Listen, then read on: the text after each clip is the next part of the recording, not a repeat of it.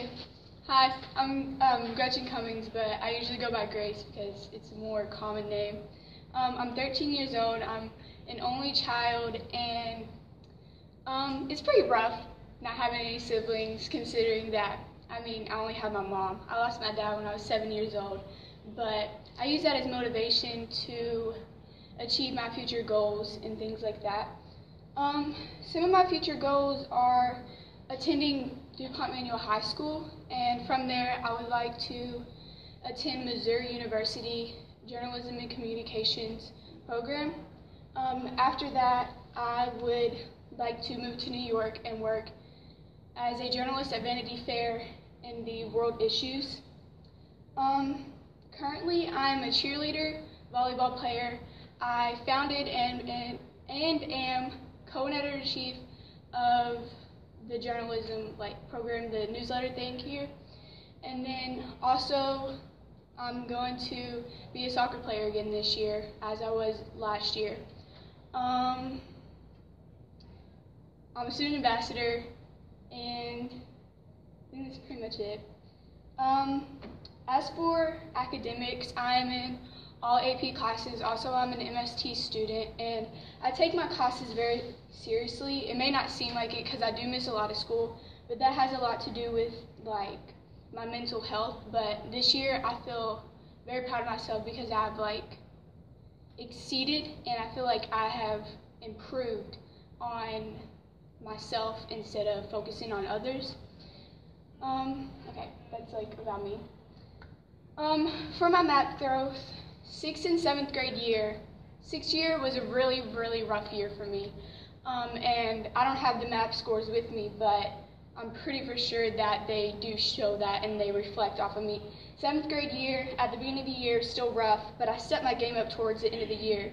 Going into 8th grade, I had that mindset, okay, this year I'm going to be the best of the best. I want to get in a manual, so I have to do whatever I can. And I feel as though my math scores reflect off that. In reading, for fall, I got a 227, and in winter, I got a 236. So I went up almost 10 points, 9 points. For math, I do struggle a little bit in math because it's a more complex thinking. Not that I don't have that, it just takes a little longer for me to comprehend. I got a 230 and then in fall, and then in winter I got a 232. So I did grow, but I didn't grow as much as I wanted to. And I feel like those really reflect on what kind of student I am because it did show in both that I did have growth even though it was only a very little bit. For literacy and numeracy, for literacy I picked a Free Write Friday, which we do in our language arts class every Friday, and I took this opportunity to voice my opinion on the school system and how we should have more hands-on learning other than here's a Chromebook, answer some questions, do a little research.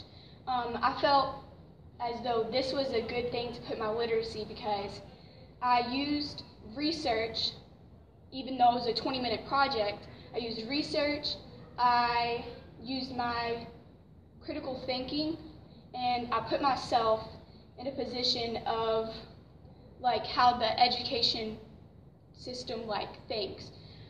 So I used that to voice my opinion. For numeracy, I picked Miss Collins' class. It was the Raspberry Pi project. It was a very complex project, I would say. We were the first students to actually do this, so we were still trying to figure out the process and how the Raspberry Pi really works. And my group, we have the video, but there's kind of some difficulties, it doesn't really work. But we had to go through, this is a picture of me and my group working. We had to go through and find code to not hack the system, but kind of do that. And we had to recode the whole Raspberry Pi to record our Minecraft view of the school.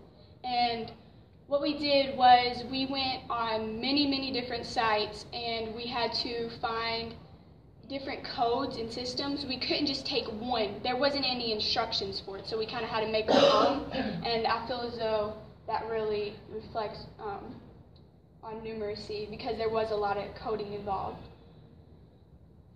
For globally and culturally competent citizen, emerging innovator, and effective communicator, I used the Veterans Day proposal.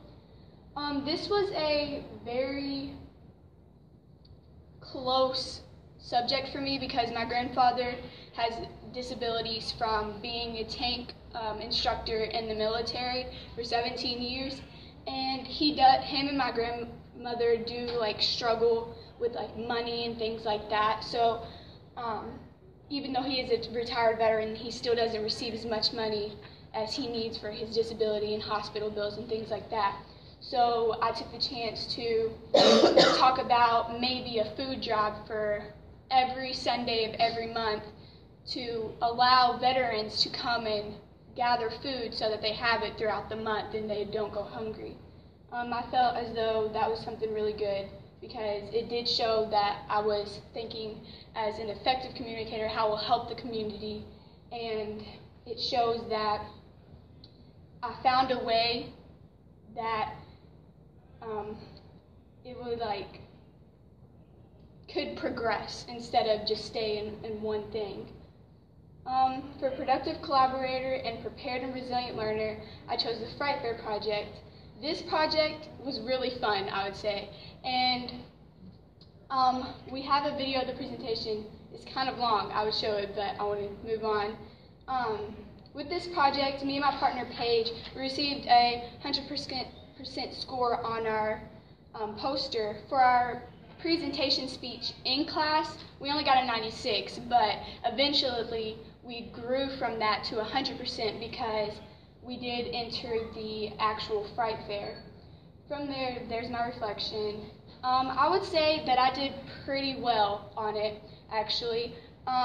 We went into really deep details of trying to find a different way to explain the Bermuda Triangle, because I mean, it's supernatural, so not everybody's going to believe it, but I feel as though our listeners kind of believed as we did because we had so much background knowledge. We wrote 4 articles on it, and then we only used 4 sources, but they were eye-openers. Like, we used a Bible source, and that really isn't something that you would use in school, but it reflected onto the project, so it kind of related to some people because some people do believe in that while others don't, but it does make sense to them.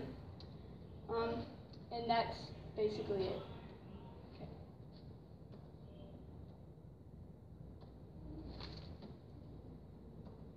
Okay. Thank you. Thank you.